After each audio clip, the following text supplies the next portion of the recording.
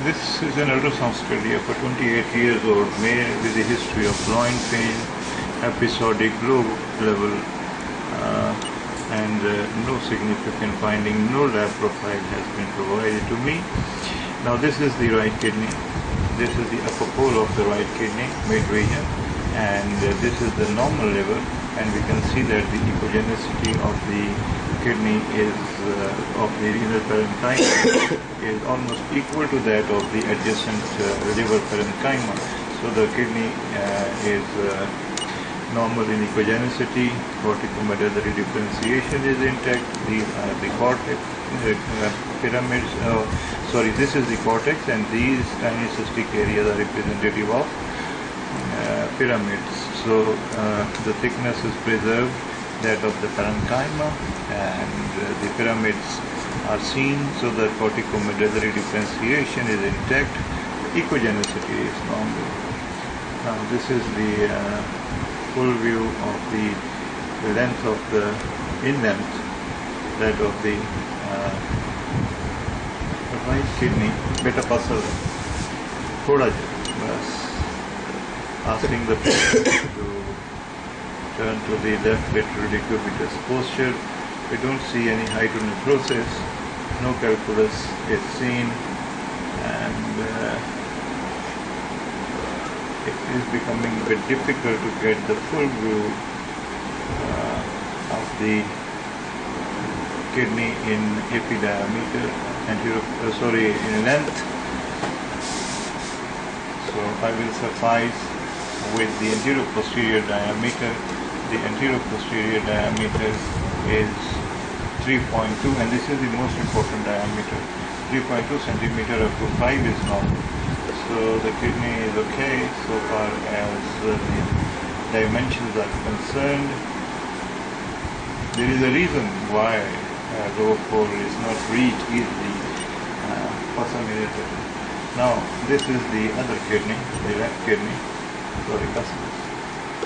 and here you can see that it gives you an appearance that as if it is a small kidney. It is not.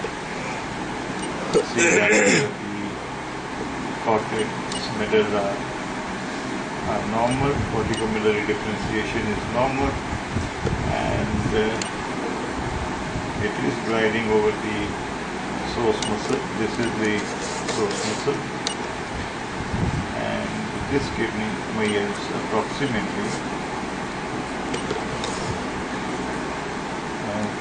you see that you are not getting a proper length, and there is a reason for that I will unfold a bit later. Now 6.6 centimeter in length, and this is the most important diameter, 2.6 centimeter. Now from 2.5 to 5 centimeter is considered as normal, and from 6 to 11 centimeters in length is considered to be normal. See that the kidney is at the lower level, is within normal dimensions, but at lower limits, and the central sinus echo complex appears a bit muffled.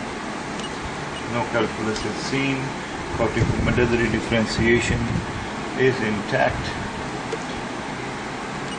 Now you see that this is the cortex, medulla. This central sinus echo complex echo is definitely fat is muffled, and this is the source muscle on which this kidney is gliding. You can see it.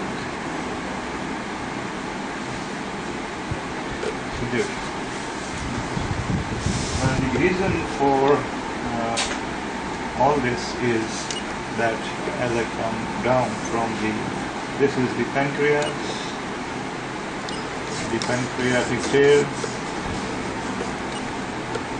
here comes the aorta, the right renal vein, IVC, superior mesenteric artery, splenic vein, and the pancreas. So when I come down, I see just above the aorta a band, a hypoechoic band. This is the hypoechoic band that is communicating the both kidneys together. That's so consistent with now this band. This is the aorta. This is the IVC, and this is the IVC. This is the aorta, and I am just above the umbilical region in transverse section, and this strap of hypoechoic area, this area is in fact, by combining the both kidneys at the region. Sorry. So it is this band of tissue is combining the lower pole of the right kidney with that of the right kidney. So this is a case of horseshoe-shaped kidneys. Here you will see. Beta ek lamba saal hai ke saal roko. Saal roko. Here it comes over here, and you can see the transverse section of the kidney. This is the transverse section of the right kidney, and on this side, saal hai beta. Okay, bas theek hai. Bar kar this. Now you see that this is the band of tissue that is connecting to the left kidney transverse section. This is the left kidney transverse section, and it's anterior to the aorta. This is the spine, and we are just above the umbilical region in transverse section. So this is a case of horseshoe-shaped kidney. See the hilar region, that of the right kidney in transverse section. The both kidneys are smaller in appearance, relatively smaller in dimension. This is the right kidney, and this is the hilar region, hilar vessels. Sorry, you can see this area is representative of the hilar region of the right kidney. This is the right kidney.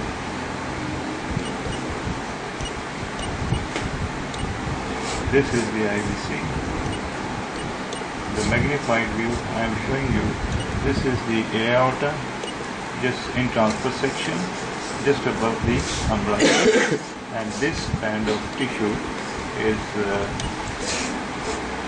the one that is connecting both kidneys together. So this is our case of the day. Thank you very much. Now, when we scan such patients with horseshoe-shaped kidneys in supine posture, as I'm showing you now, what happens is that we are unable to evaluate the inferior pole or the low pole of the kidney. As I'm showing you now, I'm trying to get the I'm showing you the maximum of what I can get from this supine posture. Even with asking the patient to take a deep breath. Lamba saal roko. Now this is the maximum that I can get. And it's not unusual for such kidneys to be of relatively small size. As you can see that this kidney measures 7.9 centimeters. This is the right kidney, and 7.9 centimeters in, or say 8 centimeters in length. Normal is from 6 to 11 centimeters. So it is within normal range. Now this kidney in anterior posterior diameter, which is the most important diameter that we consider, is 3.2 centimeter in anterior posterior diameter. So this is also within normal, as the normal what we consider is between 2.5 to 5 centimeters. Now going towards the left side, this is the left kidney, and the left kidney that I can get the maximum from in supine posture, and I'm talking about the supine posture. So this is total what I can get. So now it measures approximately 6.7. Now as this length of the kidney is considered from 6 to 11 is considered to be normal. So this is within normal, the lower limit of the normal. It starts from 6, and the anterior-posterior diameter is 2.5, and as I already narrated that the normal that we consider is 2.5 to 5, so it is at the lower limit of normal. Second thing is that in such kidneys, we are not able to see the inferior or lower pole, because see, this is the right kidney and the bowel gases are cutting away the the inferior segment or the lower pole of this kidney, of the right kidney, and same is the case in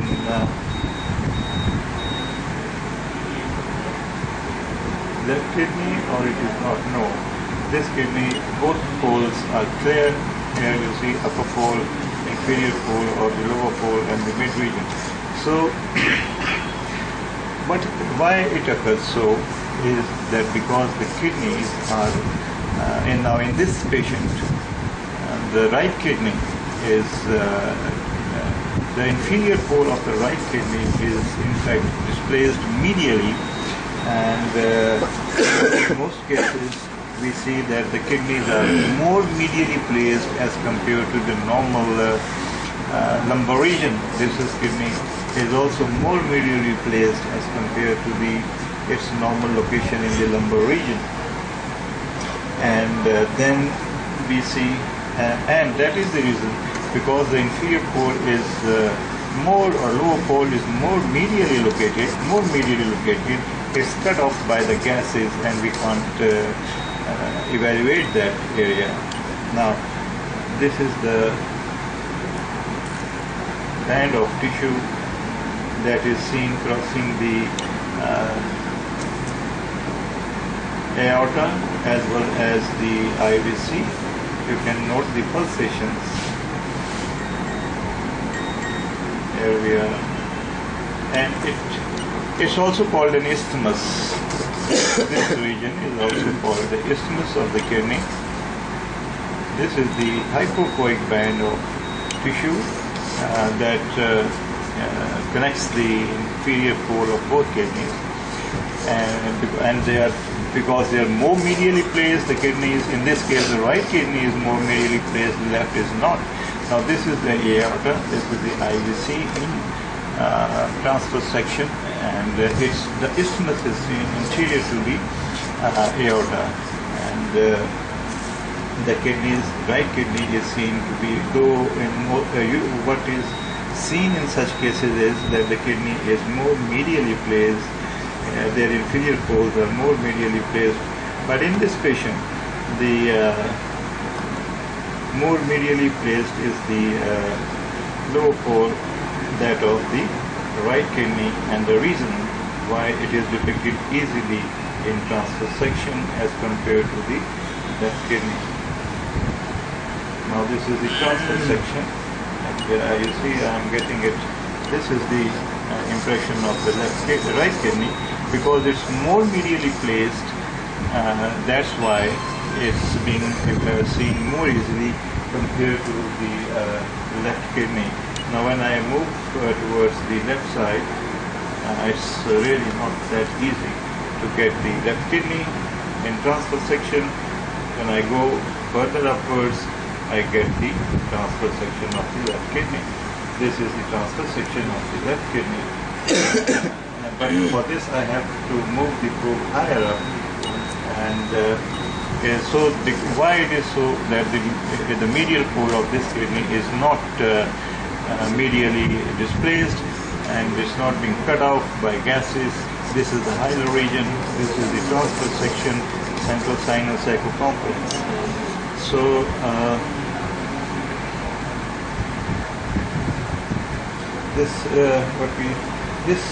these few things are important in the study of horseshoe-shaped kidney.